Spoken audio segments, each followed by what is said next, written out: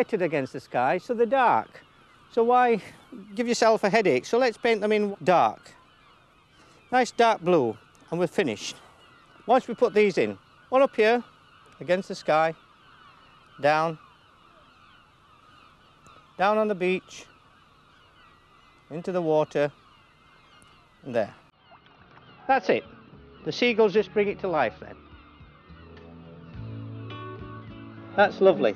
Steps, I don't want to. Those are steps there, yeah. And then what you're going to do here? You're finished here then, have you? Yeah. You haven't. Ah, no, you haven't. Oh, at the moment it looks like Gibraltar, you see. So let's just help it a little bit. If I put blue on there, right?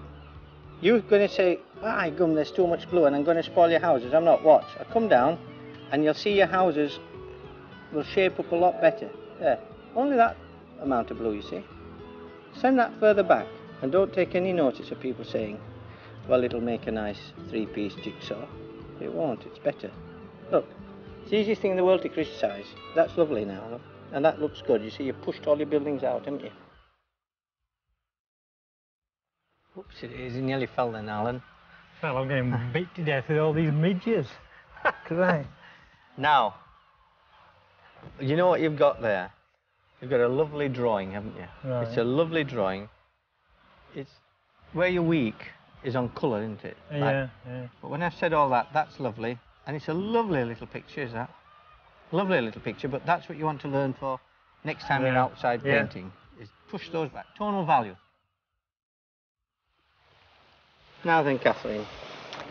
Well, I really enjoyed the drawing part of it, Ashley. I've really enjoyed the drawing part, even though it felt such a complicated subject this morning.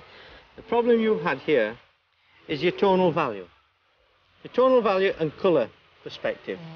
Because that's in the foreground, that's in the foreground, that's in the foreground. Everything's fighting for first position, aren't they?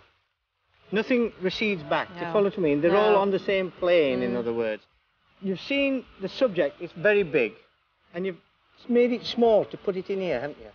So why is it that you've squashed your houses to put them on here, and you haven't squashed your colour? The rest of it. So that's all your problem is? Yes. It's your tonal value and your colour perspective.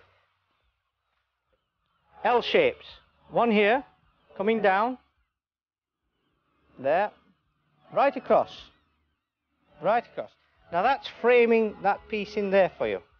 But what it's doing is making you look into the picture here, you look in at the picture here, you travel round, and you go out round there, round the corner. You don't go out of the picture, you go round the corner. The reason being is that we've got clouds up here,